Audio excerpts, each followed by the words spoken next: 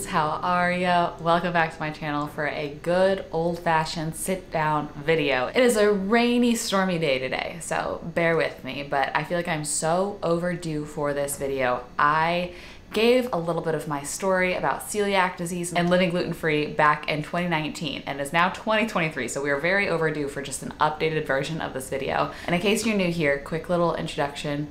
Hello, my name is Michel. I am 25 years old, almost 26, and I was diagnosed with celiac disease when I was 16. So I'm right about at the 10-year mark of living gluten-free, living with this disease, at least knowingly, and managing it that way. So I wanted to just sit down and kind of explain my diagnosis, what that whole process looked like, and my symptoms, and how I manage it now, how I live gluten-free, answer some of y'all's questions about eating gluten-free. I will say, I am not a professional.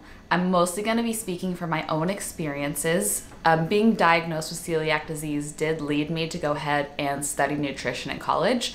So I do have my bachelor's in nutrition. That's about as much expertise as I have. And honestly, it's been a long time. Not really, but my brain has forgot a lot. So I'm not at all an expert, but I will be sharing what my experiences were, and hopefully that is helpful to some of you trying to figure out if you have this, or just, you know, be there for friends and family who do. Without further ado, let me start with my diagnosis story.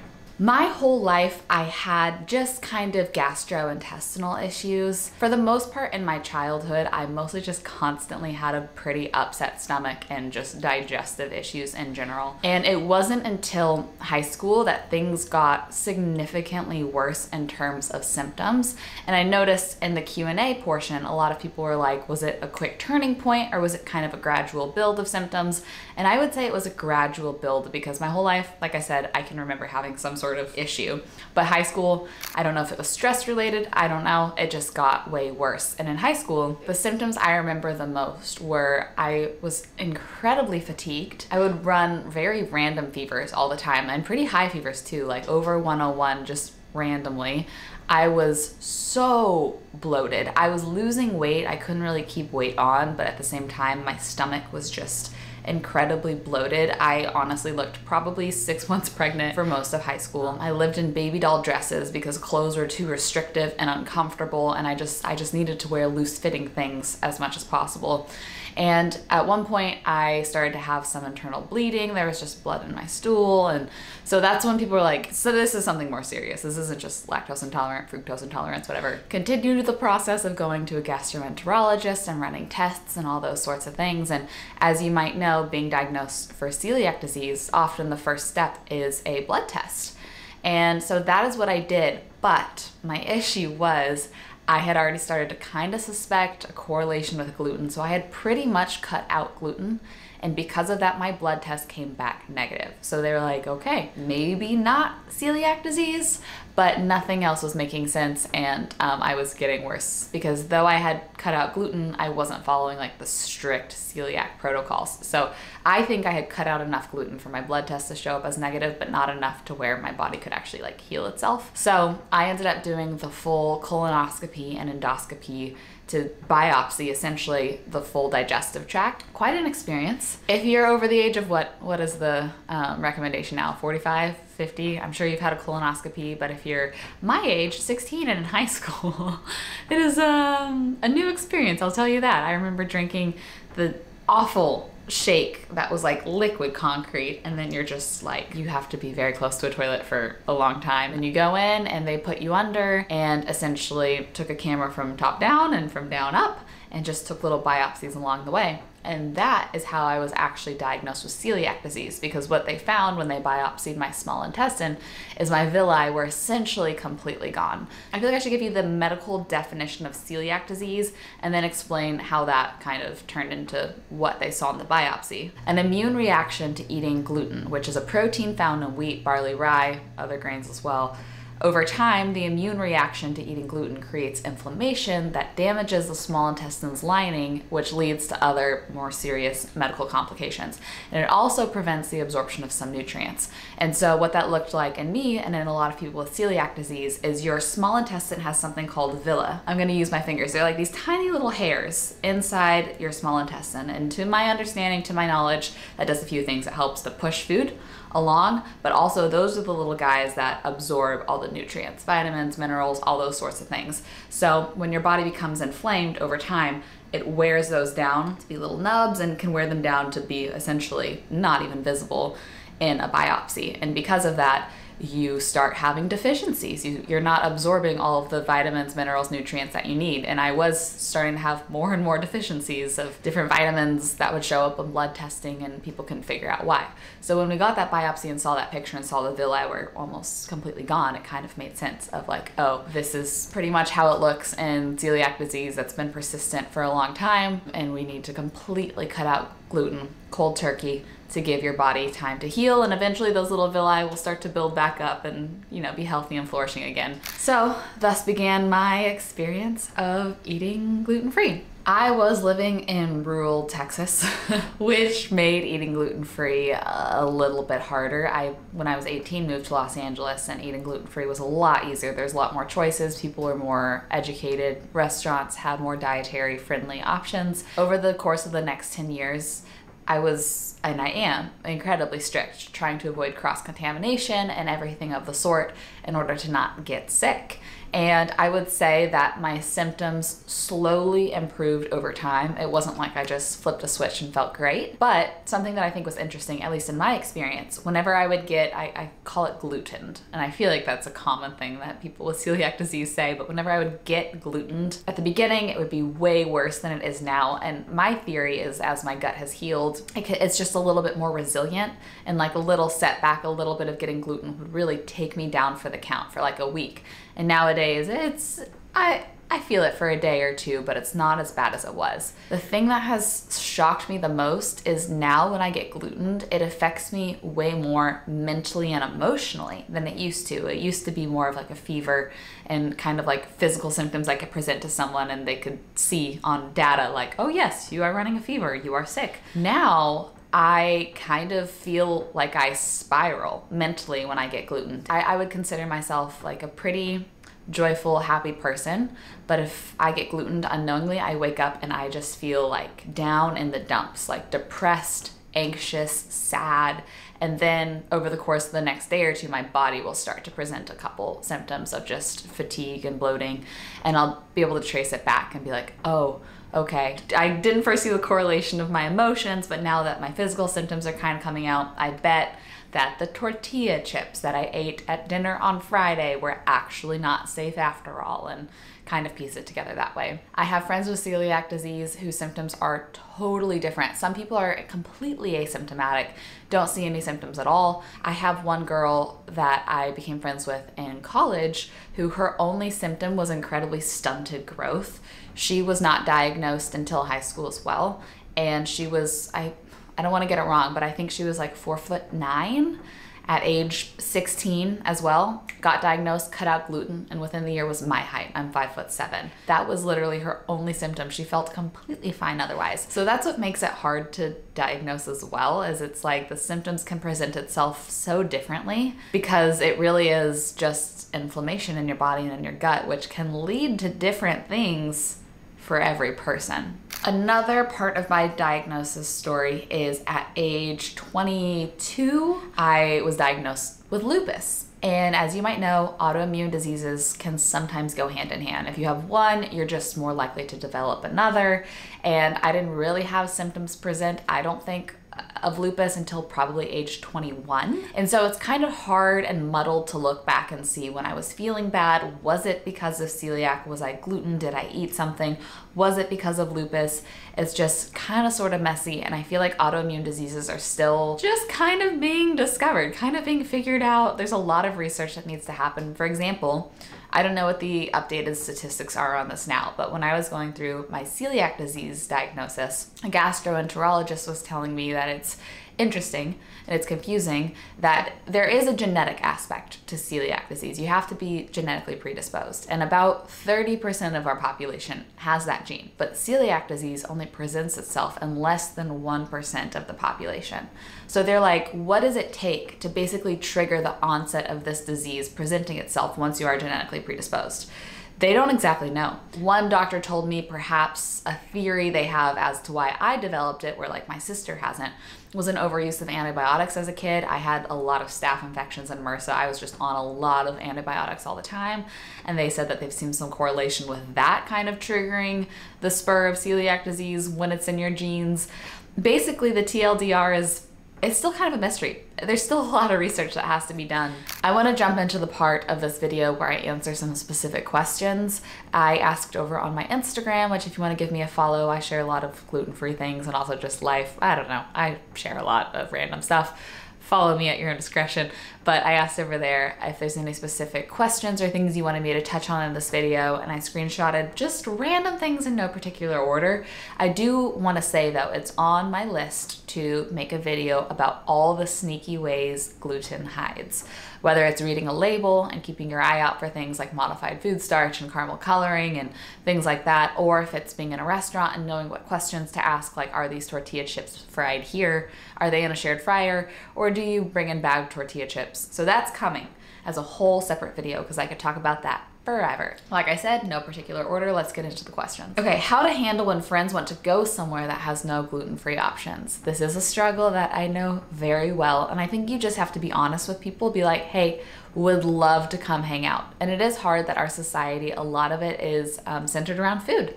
Like a lot of community is centered around food. So what I do is I tell people like, hey, I looked into that spot. I don't think there's anything I can eat there, but I'm gonna eat it before and I would love to come hang and get a drink. Sometimes they'll be like, oh, let's go somewhere else. No big deal. We can, what's a spot that you can eat? Or, you know, if it's a big group thing and it's someone's birthday and they really wanna go there, it's great, awesome. It's just awesome that you're coming to hang. Do you feel safe with cross-contamination with eating out? Frankly, eating out is always a risk. Eating out is also my favorite hobby. I'm just such a foodie. There's nothing I love more than going out to try new places. And I've just kind of learned the dishes that feel riskier than others, if that makes sense. And will avoid those and just ask a lot of questions. And I fully gauge my confidence off the confidence of my server. So if they seem even a little bit hesitant or like they might be kind of making something up, I just won't order that dish. I'll do something that feels a lot safer, but there's always a risk of cross-contamination. And if you don't know what that means, it's essentially eating things, consuming things that were prepared in a shared surface, shared fryer, shared whatever that had gluten, so that gluten can cross-contaminate your food. So yes, there's always a risk. I don't always feel safe, but if I feel like someone is just uneducated on the preparation of a dish, I won't risk it. You know, if they come to me with the ideas of how to make it safer, I will feel a lot more confident eating it. How do you deal with guilt when having to order food? Why do I feel guilty? I totally get that. I hate feeling like an inconvenience, but I feel like if you tell people, and it's all about tone too, if you tell your server like, hey, I have celiac disease, so I just have to be really careful about the ingredients. I know that's inconvenient. If there's something really simple that you recommend me ordering that just feels safe, let me know what that is. A lot of times I don't choose what I eat at restaurants. I'm just like, you tell me what is safe and easy on your end so that I'm not stressed, you're not stressed, we can all have a lovely time. But I really think it all comes down to tone, and it's not your fault that you're gluten-free or that you have celiac disease. Since gluten-free is trendy these days, do you ever feel like your allergy isn't taken seriously?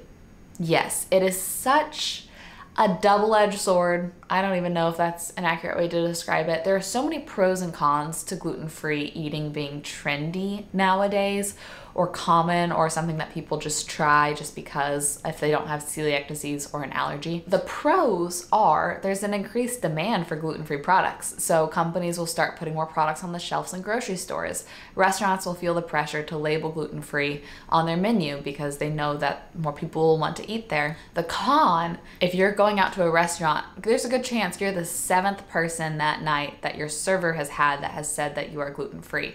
And when they have that many people saying that they are gluten-free, they're not gonna take the same level of precaution of like asking the kitchen to change their gloves, to use new utensils, to use a fresh knife to cut your whatever, all those sorts of things, because there's just too many people that were gluten-free that night. They can't do that every single time. So what I would ask for as a celiac person is if you are a gluten-free person and it's not celiac or it's not allergy, to tell your server this is preference. Like, Don't stress, this is just preference. But if you are someone with celiac disease or an allergy, specify like, I have celiac disease. I have an actual allergy, this is serious. Just keeping in mind the toll it takes on the restaurant and the restaurant staff, and if you don't need that actual sort of special attention, to save that effort for the people who do. Benefits of getting tested for celiac versus not, if you know that you're affected by gluten, I would say there's a benefit because it will give you the knowledge of the level of seriousness it needs to be taken.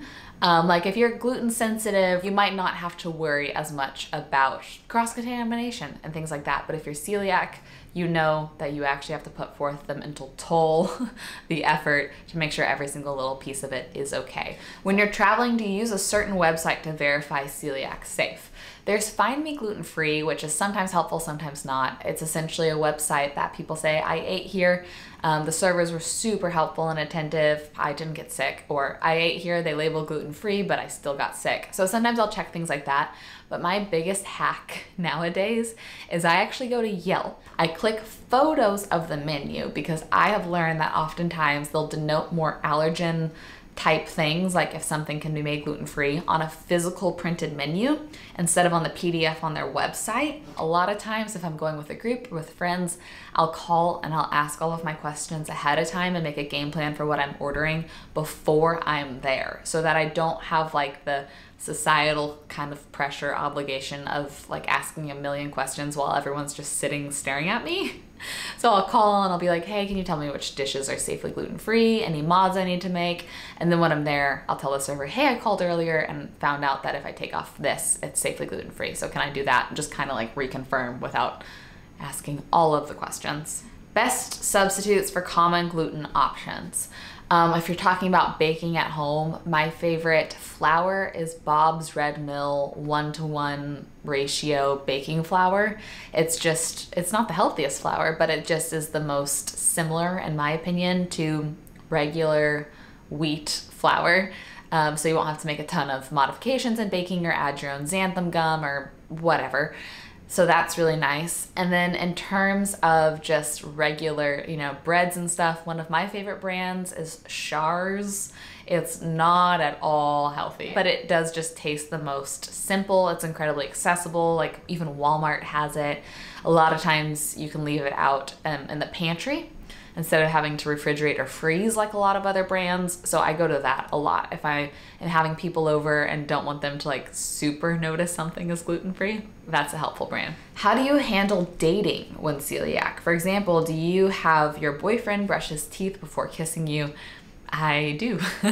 He's super kind and chill and understanding. And so he'll actually always be like, wait, let me think through what I've eaten today. Okay, I did have a sandwich at lunch. I'm gonna go brush my teeth before coming over or whatever. So it's incredibly helpful to have an understanding and kind partner, but I won't kiss him if he's eating gluten just because that is literally cross-contamination. Advice on accommodating a friend who's gluten-free. That is so kind. If you're asking about eating out, I would ask them, hey, what are places that you feel safe eating? We'll go to one of those. Like throw out a few options and we can all choose one. If you're having them over, I will say something that stresses me out the most is going over to someone's house to eat, because I just can't know for sure if they know all of the little secret rules of how to prepare food safely. I think something that's helpful is either like, hey, do you want to cook together? Do you want to bring something? Is there a spot you want to order in from? Is there like a frozen pizza or something that you feel safe with that we can just pop in the oven? But having them kind of be a part of it, as opposed to like, I made you this gluten-free mac and cheese. I promise it's probably gluten-free, which is so kind. It's just a little anxiety provoking because it requires complete absolute trust. But if you do really want to cook for them, the simpler the better. Like if I can tell that this is just baked asparagus with salt and pepper, I will feel a lot safer than if it's something like, a soup that has 25 ingredients in it and it's hard to tell exactly what it is. Those are my tips. What do you do when you go to other countries? Can you eat gluten there? I screenshotted this because this is one of the biggest myths. As someone with celiac disease and a nutrition degree, that makes me, I don't know why this makes me so mad. Genuinely, I get frustrated when people are like, oh, you have celiac disease? Did you know you can eat the pasta in Italy? I'm like, no. Gluten is gluten is gluten. Gluten is a protein that is found in grains like wheat, barley, rye, other grains as well, like couscous, or there's a lot. But those grains in Italy are not completely without the protein gluten. What's different is perhaps maybe there's fewer pesticides, maybe there's fewer genetic modifications, maybe it's just, I know clean is a controversial word, but maybe it's just like a cleaner option, but it is still fully glutinous. So if you're someone who's sensitive to pesticides and the genetic modification of grains here in the United States, like perhaps you will feel better eating this more homemade, homegrown, home milled style flour. But if you have celiac disease, gluten is gluten. What do you wish was more common knowledge about celiac and gluten-free eating? One thing that I've noticed is a lot of people think gluten-free means low carb, which is not true at all. Rice is gluten-free, potato is gluten-free, corn is gluten-free. These are all very high carb things. And I think that sometimes servers will confuse that, especially in like smaller towns. That's a common thing in my hometown. Another thing is just soy sauce. Soy sauce is not gluten-free, and that is hidden in a lot of things. And then people will start to confuse soy and gluten. So I just wish that there was a little more education about that out there. Like you can have tamari, which is soy, but is gluten-free soy sauce essentially, and have something be gluten-free.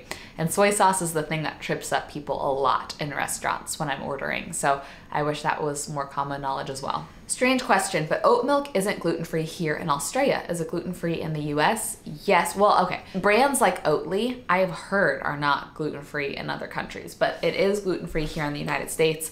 Every brand is different, just always make sure. But I feel like most brands in the US have decided, why not just make this gluten-free, which is awesome, but I always read labels. But I do get comments all the time from international friends when they see me use this, because I use this in my lattes, in my cereal, everything. But in the United States, certified gluten-free. I always look out for this guy if I can. Very helpful, but just there's proof. In the US, Oatly at least, which is like the #1 brand of oat milk, is gluten-free. One final question to end off this video for now. It's kind of a fun one. If you were to remarry, would your husband or even future children need to be gluten-free too?